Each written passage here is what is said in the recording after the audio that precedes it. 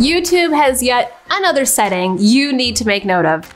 Hi, Taylor Wellman with Financial Potion, where video is your financial potion. And to never miss out on a video, please make sure you subscribe to our YouTube channel and then click on the bell to get notified every Friday at 5 p.m. Arizona time that a new video has been posted. Now, when you're uploading your videos to YouTube, you also need to share if you have altered the content. To follow YouTube's policy, you're required to share if your content is altered or synthetic and seems real. This includes realistic sounds or visuals made with AI or other tools. By selecting yes, it will add a label to your content. I think this is great because as AI gets better, it'll be important to know if the content has been altered. What are your thoughts about this update? Share in the comments.